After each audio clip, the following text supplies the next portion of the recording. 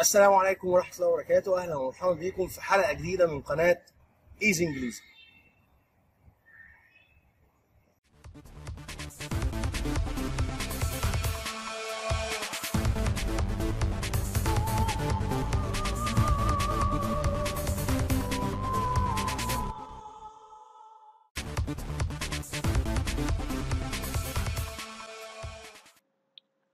السلام عليكم ورحمة الله وبركاته طلبة وطالبات الشهادة الإعدادية، أهلا ومرحبا بكم في حلقة جديدة. معاكم مستر طه البنا من قناة إيزي إنجليزي. النهاردة إن شاء الله إحنا هنبدأ يونت 7، ولكن آخر جزئية في يونت 7 وهو بارت 3. نبدأ إن شاء الله زي ما إحنا متعودين مع دعاء المذاكرة.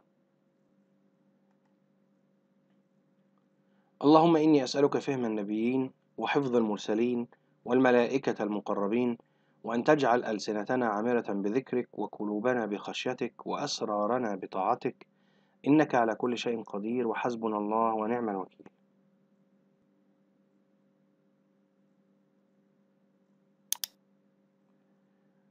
نقول بسم الله ونبدأ مع lesson 3 جزئية التاب سكريبت، نص الاستماع اللي عندنا، وهي conversation ما بين أو محادثة ما بين presenter مقدم البرنامج أو المذيع، ومعانا professor يعني مدرس جامعي، وطبعا بيكون واخد الدكتوراه في مجاله. تعالوا نبدأ كده. Professor Yunus is an expert on the history of the Olympic Games. البروفيسور يونس أو الأستاذ يونس هو شخص خبير في تاريخ الألعاب الأولمبية. Professor, when were the first Olympic Games held? متى عقدت أول دورة ألعاب أولمبية؟ بروفيسور يونس هيرد ويقول له the first Olympic Games were held in Greece. أول دورة ألعاب أولمبية أقيمت أو عقدت in Greece في اليونان in 776 BC في عام 776 قبل الميلاد. كلمة BC اللي هي before Christ era أو before common era، ودي قلنا معناها قبل ميلاد السيد المسيح. تمام. So فبالتالي it's a very old competition، هي مسابقة أو منافسة قديمة جدا بناء طبعا على التاريخ اللي ذكره 776 قبل الميلاد، فبالتالي هي مسابقة أو منافسة قديمة جدا. هيبدأ البريزنتر تاني يسأله have the games changed a lot since then؟ هل الألعاب تغيرت كثيرا منذ ذلك الحين، من الفترة دي أو من بداية انعقاد الألعاب الأولمبية؟ فبروفيسور هيقول له oh yes there have been many changes. نعم، يوجد العديد من التغييرات. In the ancient Greek Olympics، في الألعاب الأولمبية اليونانية القديمة there were between 7 and 9 sports، كان فيه من حوالي 7 إلى 9 رياضات فقط في الوقت ده. Things are completely different now. الأشياء دي أو المسابقات دي أو الرياضات دي مختلفة تماما الآن. Some sports are no longer part of the modern games. بعض الرياضات ما بقتش أصلا من ضمن المنافسات أو المسابقات أو الألعاب الحديثة اللي موجودة في الألعاب الأولمبية، يعني أصلا خلاص ما بقتش موجودة في المسابقات بتاعة دورة الألعاب الأولمبية. أهي some sports are no longer part of the modern games. تعالوا كده نستكمل باقي الحوار.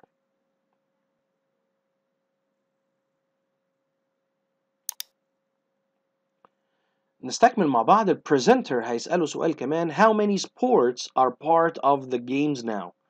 كم عدد الرياضات اللي هي جزء من دورة الألعاب الآن؟ فهيقول له البروفيسور يونس هيرد well حسنا the list keeps it changing. القائمة في تغيير مستمر. But in 2016 في عام 2016 there were 41 sports، كان يوجد 41 رياضة. هيكمل ويستأنف كلامه ويقول another area، مجال آخر، منطقة أخرى where there have been big changes، كمان تم فيها تغييرات كبيرة جدا is in the stadiums، في استادات. كلمة استاد stadium جمعها طبعا استادات stadiums. These have become huge. دول أصبحوا ضخمين جدا، يعني نقدر نقول بيستقبلوا عدد جمهور أكبر. And very modern، حديثين جدا، يعني بقت فيهم تطور بشكل غير طبيعي. Furthermore، علاوة على ذلك، هيقول لي بقى ايه الحاجات الحديثة اللي تم استخدامها. Stadiums all have the newest technology. الاستادات كلها فيها التكنولوجيا الجديدة أو أجدد التكنولوجيا، عشان نكون يعني بنترجم صح. So the achievements، الإنجازات، ونقصد هنا بالإنجازات يا جماعة الناس اللي بتحقق أرقام قياسية، الناس اللي بتعمل world record، أرقام عالمية، يعني بيكسر رقم حد كان محققه قبل كده. طيب مالها الاتشيفمنتس دي؟ can be measured، نقدر نقيسها more accurately، بطريقة أكثر دقة، بدقة أكثر، علشان نقدر نطلع كسور الثانية. على سبيل المثال تعالوا نكمل مع بعض الجزئية بتاعة المحادثة دي. presenter، المذيع هيسأل أو المقدم بتاع البرنامج هيسأل سؤال كمان. How different were ancient Greek stadiums؟ كيف كانت الاستادات القديمة اليونانية، كيف كانت مختلفة عن الآن؟ ده المقصود يعني. فالبروفيسور هيقول له ancient Greek stadiums، الاستادات القديمة اليونانية weren't very comfortable، ما كانتش مريحة جدا. and there wasn't even fresh water، ما كانش فيه حتى مياه عذبة for the spectators الجمهور يا جماعة، الناس المشاهدين اللي بتتفرج، المتابعين. These days، في هذه الأيام، spectators from all over the world، الجماهير من كل أنحاء العالم، المشاهدين من كل أنحاء العالم، come and watch events، بيجوا ويشاهدوا الأحداث. but in ancient Greece، ولكن في اليونان القديمة، only Greek spectators، فقط المشجعين اليونانيين أو المشاهدين اليونانيين could watch the games، هم بس اللي كانوا بيقدروا يشوفوا الألعاب الأولمبية، لأن طبعا ما كانش فيه بث تلفزيوني حتى ساعتها، ما كانش فيه بث للتلفزيون. presenter هيسأله سؤال كمان. how hard is it for today's athletes؟ كم هي صعبة الآن، أو ما هي الصعوبات is it for today's athletes التي تواجه رياضيين هذه الأيام؟ إيه الصعوبات اللي بيواجهوها؟ how hard is it How hard is it for today's athletes؟ athletes يا جماعة يعني الرياضيين أو الناس اللي بتمارس ألعاب رياضية. فالبروفيسور هيقول له they work very hard، هم بيعملوا بجدية. in the past، في الماضي، athletes الرياضيين only used to practice، فقط كانوا متعودين أو اعتادوا إن هم يمارسوا أو يتدربوا hard for about 10 months before the games، كانوا متعودين إن هم فقط يمارسوا الرياضة بشكل قاسي جدا أو يتدربوا بشكل قاسي جدا for about 10 months، لمدة حوالي 10 شهور قبل دورة أو قبل انعقاد دورة الألعاب الأولمبية. These days، هذه الأيام، they must work hard for years، لازم يشتغلوا بجدية لعدة سنوات، يعني يشتغل على نفسه ويتدرب لعدة سنوات before the games، قبل انعقاد دورة الألعاب الأولمبية. الموضوع بقى أصعب، المنافسة بقت أقوى. presenter هيسأله سؤال تاني. what about the prizes athletes win؟ ماذا عن الجوائز اللي الرياضيين بيفوزوا بيها؟ that hasn't changed، دي كمان ما اتغيرتش أو دي ما اتغيرتش. has it، أليست كذلك؟ فيقول له yes it has، نعم تغيرت. today athletes الرياضيين win medals، بيفوزوا بميداليات for first للأول، second الثاني or third place أو المركز الثالث. This is very different from the past، وده مختلف تماما عن الماضي. when winners were given only leaves، فقط كان زمان بيدوا للفائزين leaves أوراق الشجر، اللي هي كانت بتبقى معمولة على شكل زي عقد كده أو على شكل تاج to wear on their heads، عشان يلبسوها على رأسهم. بس هي دي كانت الجوائز ساعتها، إنه بيلبس زي تاج كده مصنوع من أوراق الأشجار ومزين بحيث إن هو يتحط على راسه ويكون شخص مميز. دي كانت الجوائز زمان أيام اليونانيين.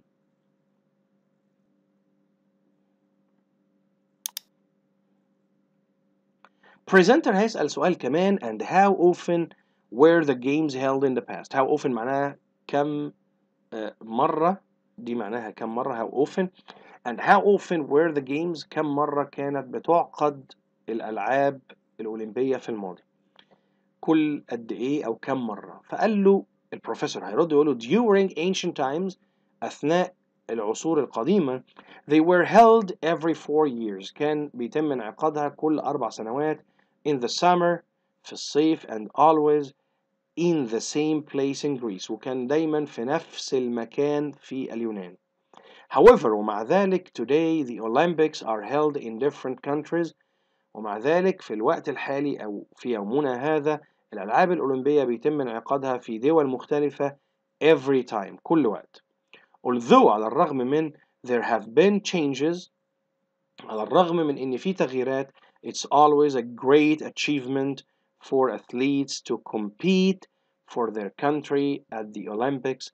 وعلى الرغم من إنها اتغيرت كتير أو الألعاب بشكل عام اتغيرت كتير ولكن it's always a great achievement من الإنجاز العظيم أو الرائع دايما للرياضيين إن هم يتنافسوا من أجل بلادهم من أجل دولهم at the Olympics في الألعاب الأولمبية. شرف طبعا لكل حد إنه يشارك باسم بلده that hasn't changed at all وده الشيء اللي ما اتغيرش أبدا من ساعة ما تم انعقاد الألعاب الأولمبية.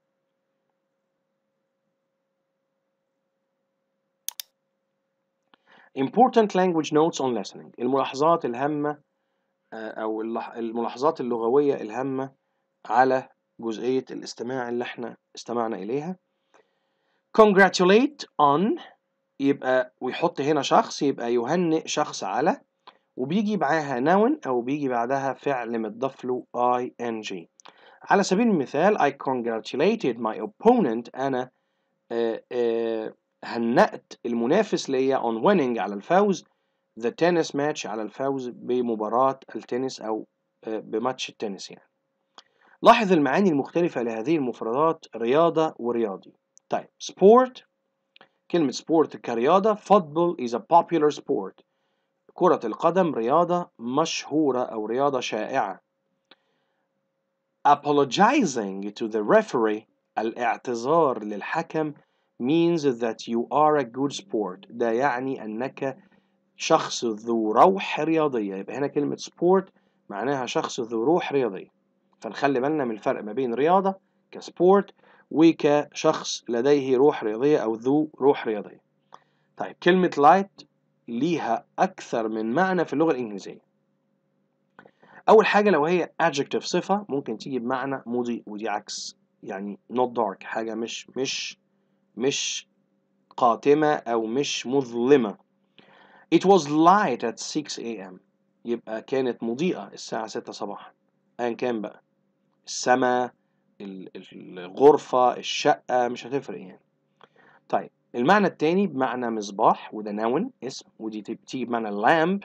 Can you turn on a light ممكن تشغل النور فيبقى معناها بالنسبة لنا ممكن تشغل المصباح ممكن تشغل الضوء فهي هنا بتيجي بمعنى مصباح. The bag is quite light وهنا برضو كصفة ولكن بمعنى خفيف الوزن not heavy يعني مش تقيل ودي كصفة ف that bag الحقيبة دي is quite light إلى حد ما خفيفة. المعنى الأخير ودي بتيجي كverb وبتيجي بمعنى يشعل start burning يشعل النار. Please light a fire اشعل النيران to cook dinner لكي نطبخ العشاء. تمام تعالوا نستكمل مع بعض الجزئية دي.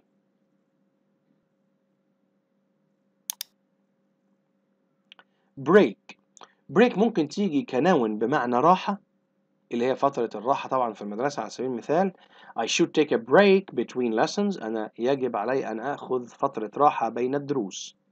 تمام وبريك كverb بمعنى يكسر The child might break my glasses الطفل ربما يكسر نظارتي. تمام. كان كنون كاسم بتيجي بمعنى علبة معدنية اللي هي العلبة الصفيح، عشان كده بنقول a can of Pepsi أو إحنا طبعا بنقولها بصيغة الجمع غالبا في مصر يقول لك بيبسي كانز، فكانز دي اللي هي جاية من كلمة كان على فكرة، اللي هي علبة صفيح. لكن طبعا a can of Pepsi لو أنا عايز أقولها بالإنجلش. I bought a can of lemonade، أنا اشتريت علبة صفيح من الليمون أو عصير الليمون يعني. تمام. سوها can swim well، هنا بقى بمعنى يستطيع، كverb بمعنى يستطيع. It's fun، إنه من الممتع أو من الممتع أن، بيجي بعدها to زائد الفعل في المصدر. على سبيل المثال it's fun to play أهو الفعل في المصدر تنس، إنه من الممتع أن تلعب تنس. طيب اللي بعدها would prefer، طبعا would لو هي كاملة، لكن هي كده كاختصار هنشوفها دلوقتي. يعني مثلا لو جت مع I على سبيل المثال بننطقها I'd مش I would بقى. طيب I'd prefer على سبيل المثال أو would prefer بيجي بعدها to ويجي بعدها فعل في المصدر أو يجي بعدها noun أو يجي بعدها صفة ثم noun، يعني صفة ثم اسم، ودي بمعنى يفضل أن. على سبيل المثال I prefer to leave early، أنا أفضل أن أغادر مبكرا، هيجي بعدها to زائد الفعل في المصدر. I'd prefer a different job، أنا أفضل وظيفة أخرى، أدي different adjective وأدي job اسم، دي صفة ثم اسم. تمام.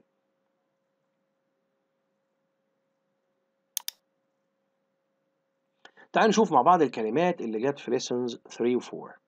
Olympic Games، دورة الألعاب الأولمبية. A good sport، شخص ذو روح رياضية. Spectators، مشاهدين أو متفرجين. Congratulate، يهنئ. Referee، يعني حكم مباراة. Compete، ينافس. Opponent، خصم أو منافس. Yell، يصيح صيحا شديدا، يصارخ يعني. Championship، بطولة رياضية. Athlete، لاعب ألعاب قوة أو لاعب رياضي زي ما احنا اتفقنا.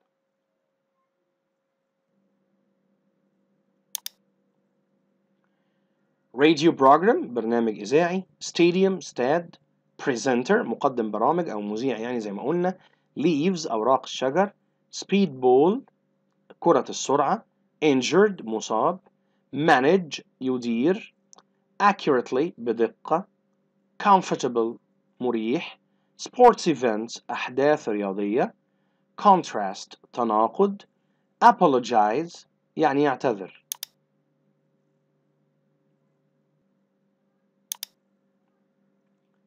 Helmet، خوذة. Greece، اليونان. Greek، دي الصفة أو noun، لو هي صفة تبقى يوناني الجنسية، ولو هي noun أو اسم يعني تبقى اللغة اليونانية.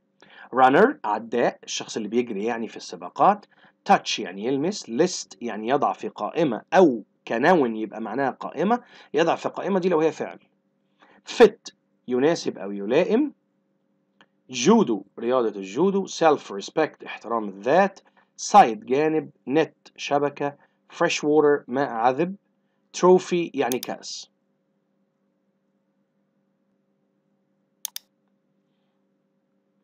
تعال نشوف conjugation of irregular verbs، تصريفات الأفعال الغير منتظمة، مهمة جدا لازم نحفظها. Hold، held، held. Burn، burnt، burnt. Lose، lost، lost. الكلمة وعكسها words and opposites أو الكلمات وعكسها first، last. Huge، tiny. No longer، still.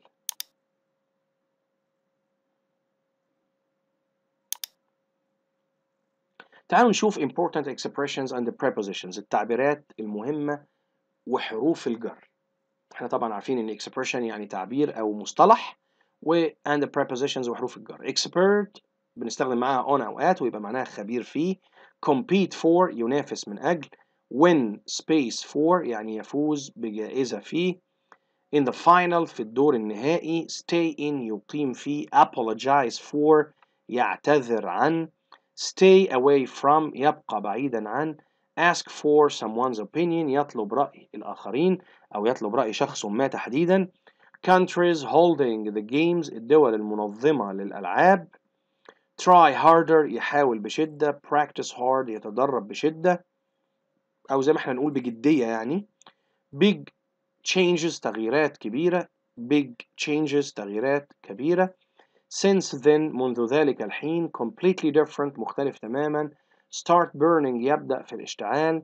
win self-respect يفوز باحترام الذات. yell unkind words about يصيح بكلمات سيئة عن. at all على الإطلاق. keep changing يستمر أو يداوم على التغيير. turn off the light يطفئ الأضواء. do something wrong يفعل شيئا خطأ. look up يبحث عن كلمة أو معلومة، لو كلمة هتبقى في قاموس، ولو معلومة ممكن تبقى في احنا بنقول عليها encyclopedia بالإنجلش اللي هي الموسوعة، ممكن يبقى يبحث عن معلومة في الموسوعة. in the same place في نفس المكان.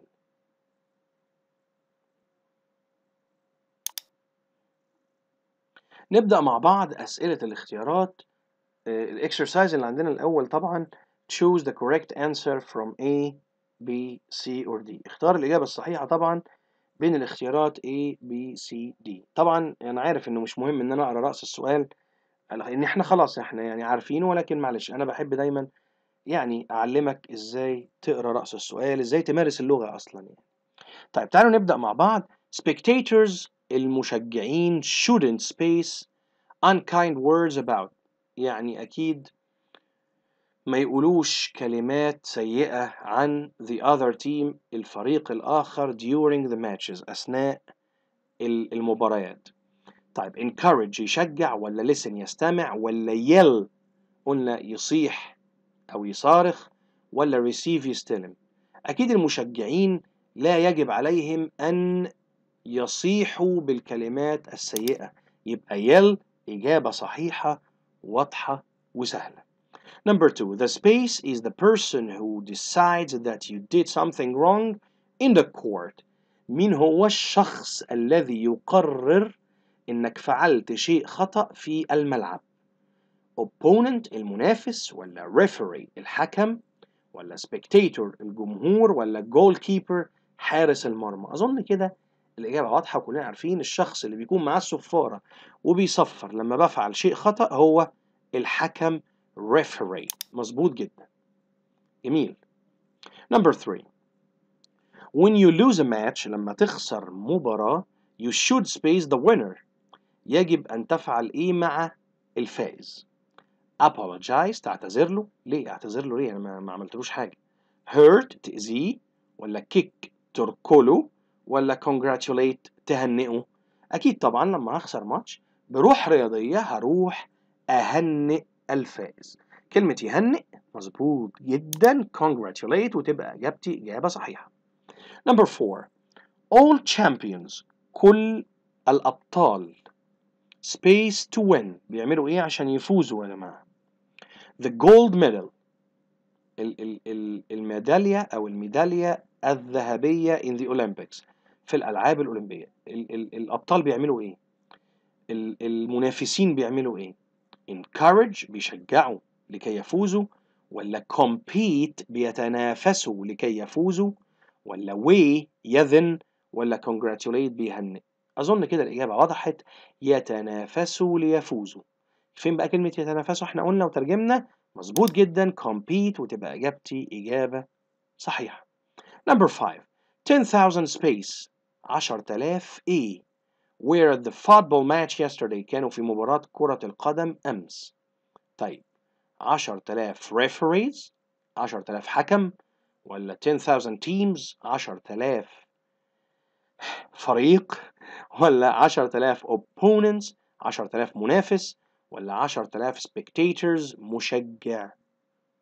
كده وضحت، كانوا في مباراة كرة القدم امبارح يبقى أكيد 10,000 مشجع. مظبوط جدا 10,000 spectators وتبقى إجاباتي من 1 ل 5 إن شاء الله إجابات صحيحة 100%.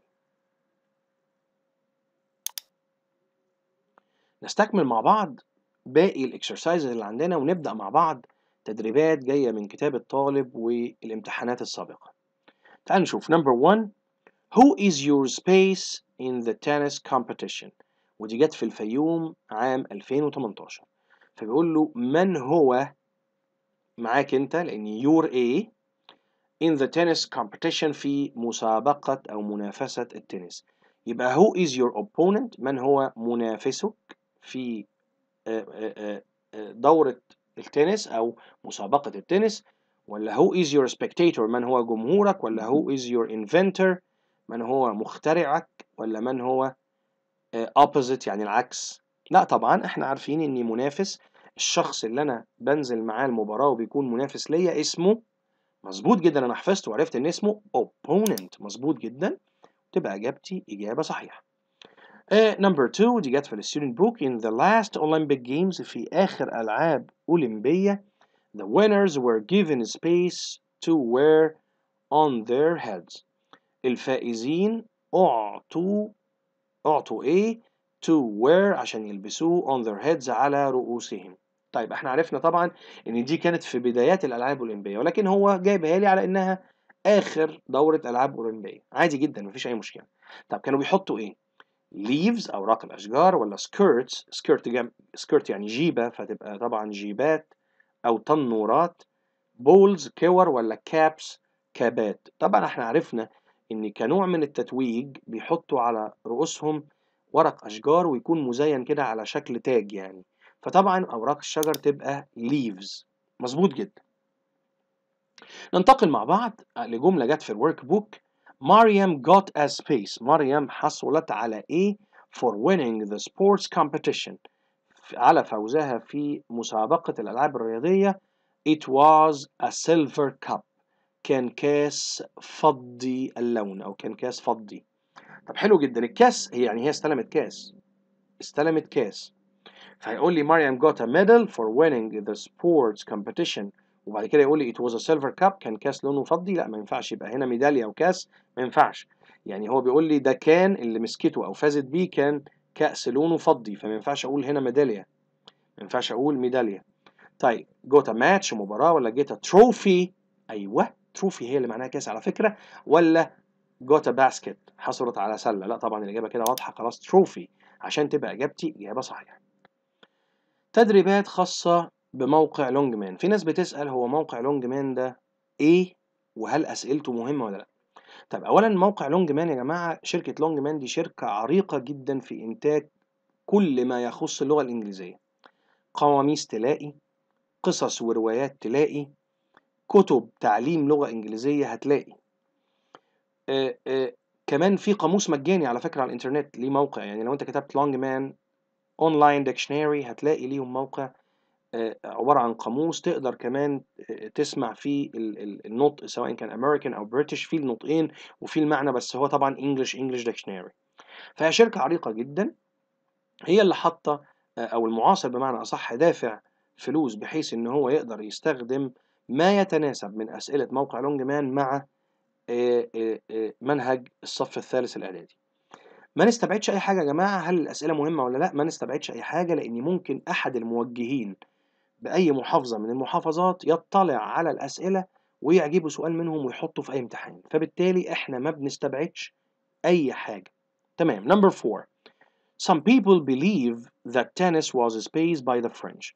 بعض الناس بتعتقد، believe يعتقد، يؤمن أو يصدق. شوف أنت بقى عايز تقولها إزاي، بس هي أفضل معنى يعني شوية.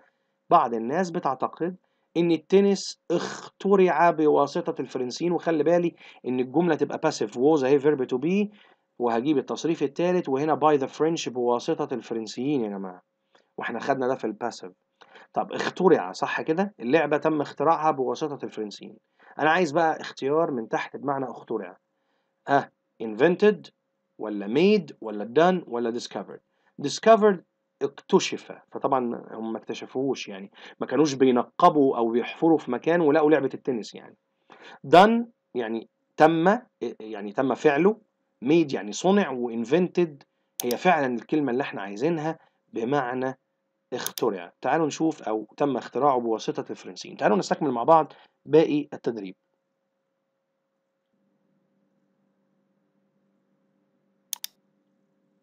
Number 5. A tennis ball has to space 56 to 59.49 grams.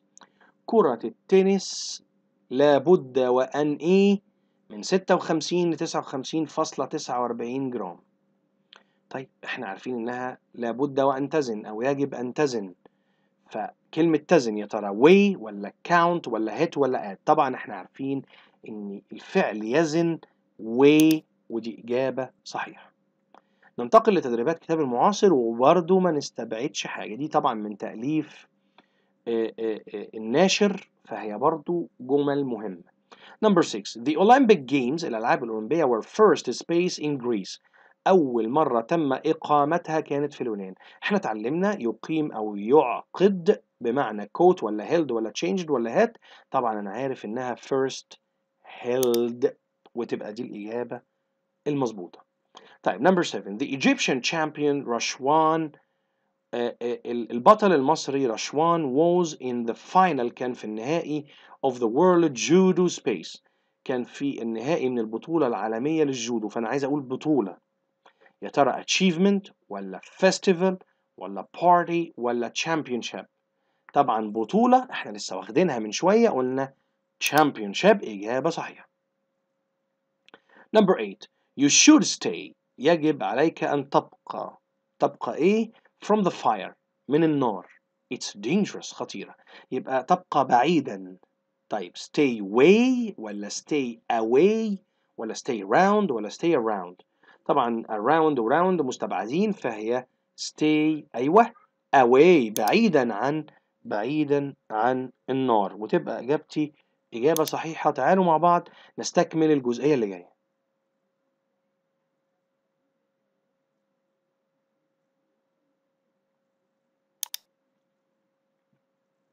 جزئية اللانجوج فانكشنز، الوظائف اللغوية. أنا النهاردة بتكلم عن الكونتراستنج انفورميشن، تناقض المعلومات. الموضوع سهل وبسيط جدا جدا جدا. بيقول إن تستخدم however اللي هي مع ذلك، ده معناها، أو although اللي معناها على الرغم من، للتعبير عن معلومات متناقضة. وهيكون روابط، دي هتكون عبارة عن روابط بربط بيهم جملتين عشان أعبر عن تناقض الجملة الأولى مع معنى تناقض، أو المعنى المتناقض مع الجملة التانية، أو المختلف مع الجملة التانية.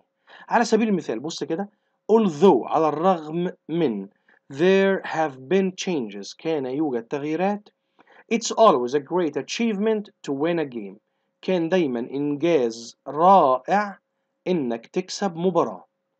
جميل جدا، يبقى على الرغم من إن كان في تغييرات كتير. تمام كده؟ طيب in the past، في الماضي، the Olympic Games، الألعاب الأولمبية were held in Greece only، كانت بتقام في أو بتعقد في اليونان فقط. However، ومع ذلك، today the Olympics are held in different countries. الآن أو اليوم الألعاب الأولمبية بتقام أو بتعقد في دول مختلفة. يبقى في تناقض ما بين الماضي والحاضر، عشان كده استخدمت however. لاحظ بعض الملاحظات، إني although أنا ببدأ بيها جملة وأحط كوما في النص أفصلها بفاصلة عشان أفصل ما بين الجملتين. لاحظ إني however بتيجي في بداية الجملة التانية، ما بتجيش في أول أبدا الجملة الأولى، بتيجي في بداية الجملة التانية، وبحط قبلها نقطة، يعني بكون قافل الجملة الأولانية وأحط بعد however نفسها كوما. ودي من ضمن الاستخدامات لhowever، أو من ضمن أشكال however. هنشوف أشكال تانية، تعالوا مع بعض نستكمل الجزئية دي.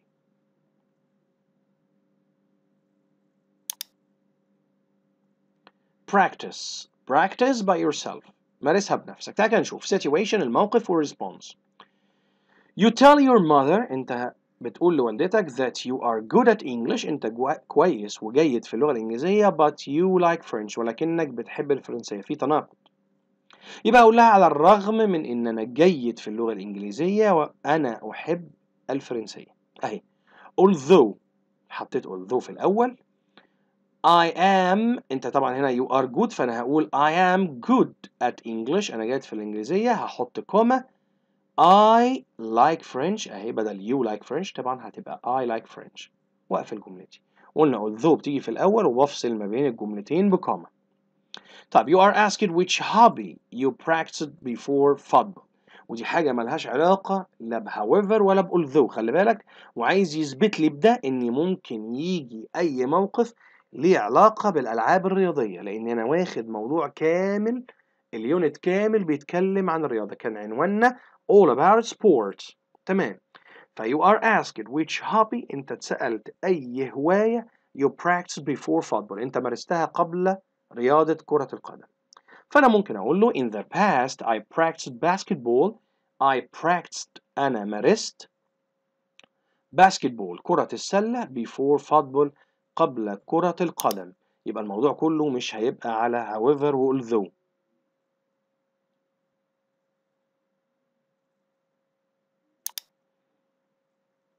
لاحظ التراكيب اللغوية التالية. أنا كنت قلت لك إني هنشوف أشكال تانية ل although however أهي. تستخدم although however للتعبير عن التناقض. خلي بالك إن إحنا أخدناها دلوقتي في language functions، والمتعارف عليه إنها بتيجي في سؤال المواقف. حضرتك الجديد النهاردة معانا إنها مش هتيجي في سؤال المواقف بس، لأ دي ممكن تيجي في سؤال الريرايت. يا ريت نخلي بالنا. طيب although ممكن يجي بعدها، ببدأ بيها الجملة اهي وبدأ بحرف كابيتال، يجي بعدها فاعل، يجي بعدها فعل، يعني جملة مكتملة الأركان، فاصلة بعد كده فاعل وفعل، الجملة التانية جملة مكتملة الأركان. على سبيل المثال although he was ill، على الرغم إنه كان مريض، he went to school، هو ذهب للمدرسة. في تناقض يا جماعة، التناقض إيه؟ كان عيان ولكن هو راح المدرسة. طيب فاعل subject verb فعل، احط كوما واحط however واحط كوما تانية، يبقى انا بفصل however عن الجملتين واحط subject وverb فاعل وفعل، جملة مكتملة الاركان، فاصلة however، فاصلة جملة مكتملة الاركان. he was ill، نفس الجملة، هو كان مريض، however ومع ذلك he went to school، هو ذهب للمدرسة. براحتك شوف انت عايز تعملها ازاي. ادي شكل اخر لهاويفر. الشكل اللي فات كنا بنحط هنا نقطة ونبدأ بهاويفر كابيتال ونحط بعدها كوما. ادي شكل تاني. هناخد الشكل اللي انا لسه بقوله اهو، subject فاعل verb فعل، جملة مكتملة الاركان، حطيت نقطة، بدأت بهاويفر حرف كابيتال اتش كابيتال، حطيت الكوما بتاعتي، فاعل وفعل، جملة اخرى مكتملة الاركان. نفس المثال هنطبق عليه he was ill، هو كان مريض، قفلت جملتي بفول ستوب او ببيريود عشان الناس اللي بتحب تتكلم امريكان، حطيت however بدأتها بحرف كابيتال، حطيت الكوما بتاعتي he went to school، يبقى he was ill هو كان مريض، ومع ذلك however he went to school هو ذهب إلى المدرسة. تمام كده؟ نخلي بالنا بقى عشان زي ما قلنا ممكن تيجي في سؤال السيتويشن، سؤال المواقف أو السيتويشنز، وممكن تيجي كمان في سؤال الريرايت.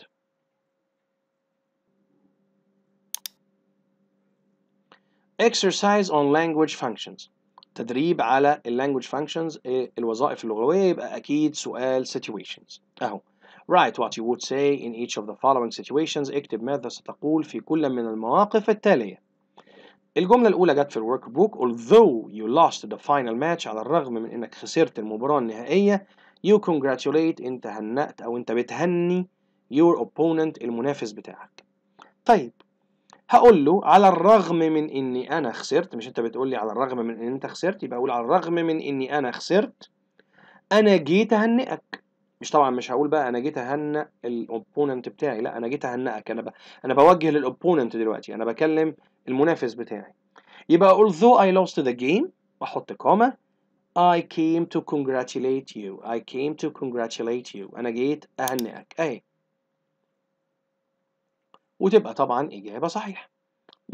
نروح لرقم 2. Number 2. You tell your brother that you are good at football. انت بتقول لاخوك ان انت جيد في كرة القدم but you like playing volleyball، ولكنك بتحب تلعب كرة الطايرة. طيب مفيش مشكلة، ممكن اعملها بقول though، ممكن اعملها بقول though. تعالوا نعملها بقول though. انا شايف ان قول though هتحوز اعجاب ناس كتير جدا لانها سهلة. طيب هقول له على الرغم من اني انا، انت بتكلم اخوك ها، فانت بتقول له هو على الرغم من اني انا جيد في كرة القدم انا احب لعب كرة الطايرة. طيب يبقى although I am good at football، على الرغم من ان انا جيد في كرة القدم I like playing volleyball، وتبقى اجابتي صحيحة اهي. طيب number 3. A referee showed you a red card. حكم طلع لك كارت أحمر. You're not angry. وأنت مش غضبان. السؤال بصراحة يعني أنا عارف أنت عايز تقول إيه، رخم شوية. ولكن إحنا قلنا أي حاجة ليها علاقة بالرياضة ممكن نواجهها في الدرس ده. طيب أنت هتقول له أنت مش غضبان، فأنت هترد على الحكم وتقول له على الرغم إن أنت اديتني كارت أحمر أنا مش زعلان. ممكن أقولها كده بناء على الدرس اللي إحنا واخدينه، إحنا واخدين although أو however. فأنا هقول دي، وعندي إجابة تانية. أنا ممكن أقول له على سبيل المثال بدل مش غضبان فأنا هعترف بخطأي. أنا ممكن أقول له I am sorry. ممكن أقول له I really deserve it. أنا حقا أستحقه. sorry أنا آسف. ممكن أقول له sorry I will not do that again. مش هعمل ده مرة تانية. شوف أسهل واحدة ليك واكتبها. يعني ممكن أقول له sorry I will not do that again. ممكن أقول له I am sorry بس. على فكرة هتحسب لي إجابة صحيحة. أنا كتبت إجابتين. كتبت although you booked me a red card. على الرغم من إنك اديتني كارت أحمر، خلي بالك. booked me a red card. I'm not angry. أنا مش غضبان. ممكن أقول له I really deserve it. أنا حقا أستحقه. sorry أنا آسف. وممكن زي ما قلنا إنك تقول له I am sorry، وإن شاء الله هتاخد الإجابة أو هتتحسب لك الإجابة صحيحة، ما فيهاش مشكلة. تعالوا مع بعض نستكمل الجزئية اللي جاية.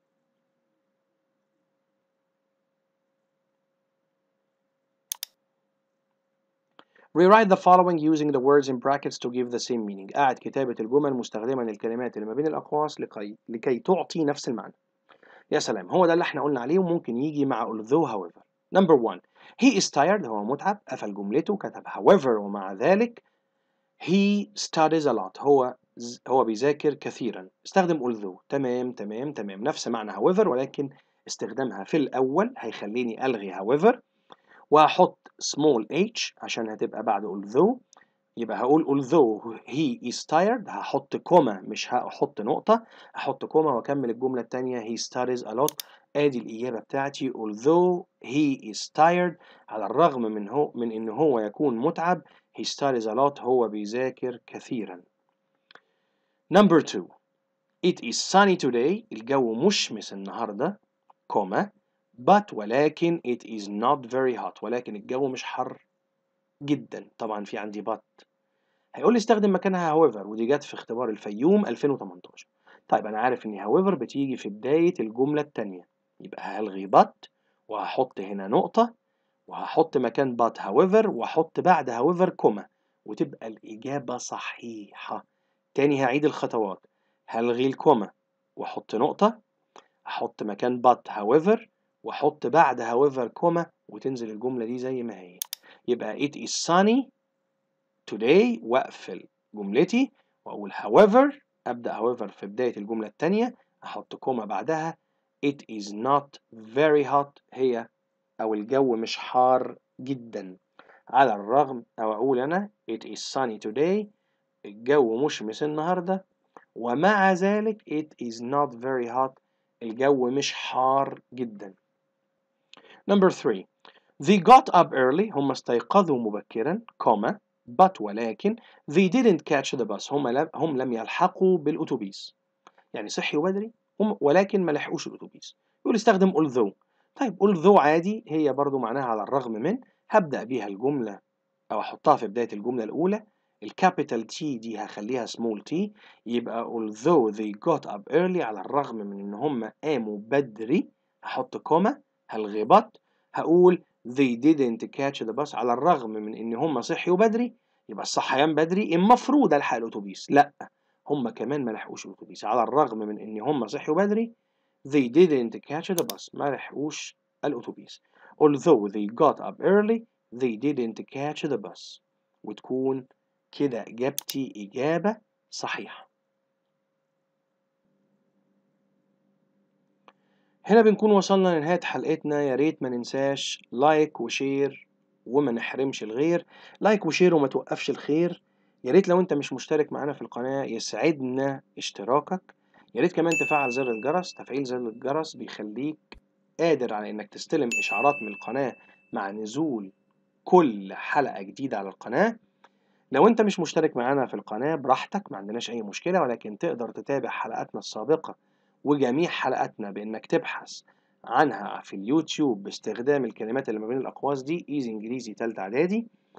تقدر كمان على الشريط اللي تحت ده دلوقتي هيظهر لك هاشتاج باللغة الإنجليزية، تقدر كمان بالهاشتاج ده تبحث على الفيسبوك وعلى أي متصفح، ولكن لو استخدمته على الفيسبوك تحديدا هيظهر لك في أول البحث الجروب بتاعنا والصفحة بتاعتنا.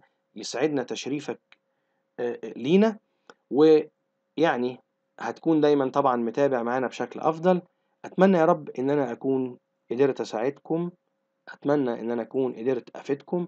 كان معكم مستر طه البنا من قناة إيزي إنجليزي، والسلام عليكم ورحمة الله وبركاته.